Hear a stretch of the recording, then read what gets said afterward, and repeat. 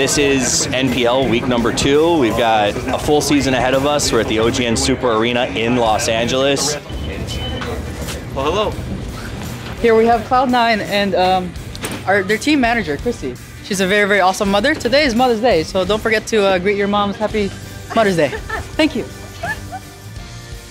What I'm looking forward to is actually winning. Last time we got second place, it was not that close, but it was right there. And this time we're gonna try to win. It's only the second week, so teams in the bottom after the 2 days of this weekend and week 2, they could be at the top of the leaderboards. You have to take it one game at a time and just not worry about getting too ahead or too behind. You just try not to think of the points, and I think you'll play better. We're in 3rd place right now, but the points are pretty close, so anything can happen.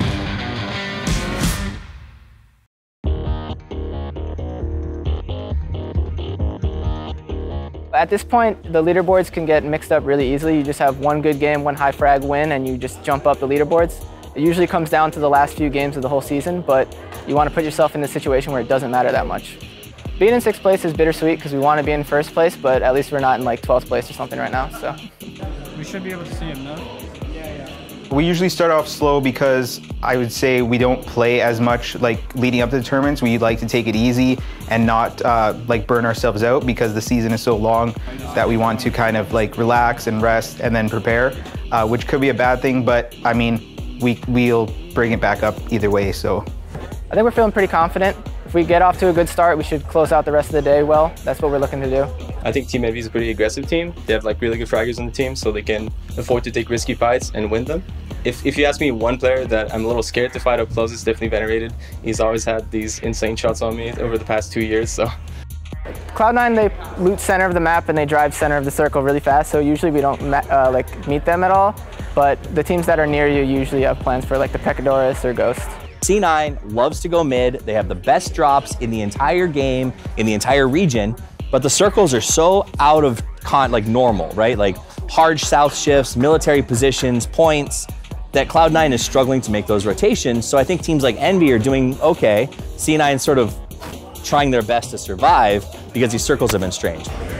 Can't really complain about us not winning on those circles. For 4 games now, we've been chasing circles, but our last game was the best game we've had today, and we'll take it in and probably do well tomorrow. The first game was winnable. We got, I think, 3rd place with some kills. I think we ended up dying to Tempo Storm, but it was definitely a winnable game. Game 1, we had a pretty good position for a circle. We made our way there pretty safely, no trouble. The first mistake we did is we lost our cars, and the circle went all the way south, so we had to drive down the hill with only 2 cars. By the time we get down the hill, we had lost another car, so only 1 car left. There's 4 of us. So fitting 4 people in 1 car and driving south again because the circle went south again is a little risky. It's easy to get blown up. So we sent 2 guys with a car, 2 guys on foot, lost a few people, salvaged the game as much as we can. The tiny mistakes that just stacked up and became big mistakes. Do you realize what happened there? Yeah, there's a guy outside as well. 360 degree. There's a guy outside south, a guy east, and a guy right in front of us. We had 0 chance to win this, and we did it. I kind of prefer not having a coach at the moment. I think it's more hands-on, everyone has to be a little bit more involved rather than a coach just saying, do this, that. I think the team chemistry is good. We'll go back and forth about some things, but at the end of the day, it's not too hard to find some common ground on how we should improve. Yeah, I was not fully speak, but you called the rush.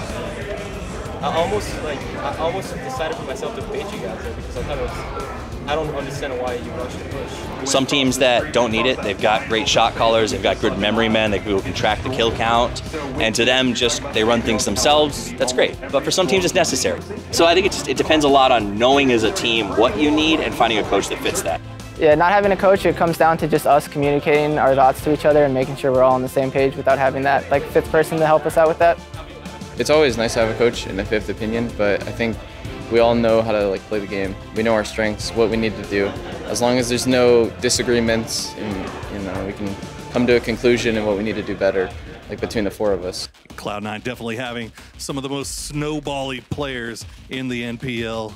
When they start getting kills, it just seems like it just racks up on top of each other. The atmosphere, whenever we do bad, we don't get slam or death, or we talk about it, and I mean, it's part of the game. And everyone knows that if someone makes a mistake, it's okay.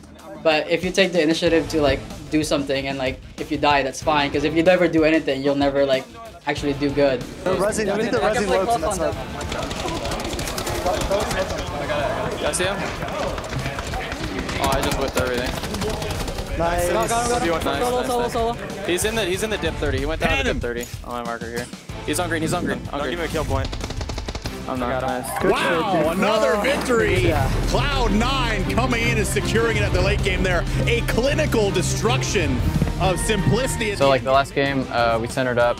It could go like, the circle could have went east, west, or like came back north to us. It shifted east, and we decided to wait and hold our edge. And then K-Mine made a really good call to like scout the compound that we ended up going to win. And that pretty much just like made things a lot easier for us. It was a little bit risky, but it paid off, so. That's the Cloud9 that I think if we continue to see, we'll see them back in the top 3, no problem.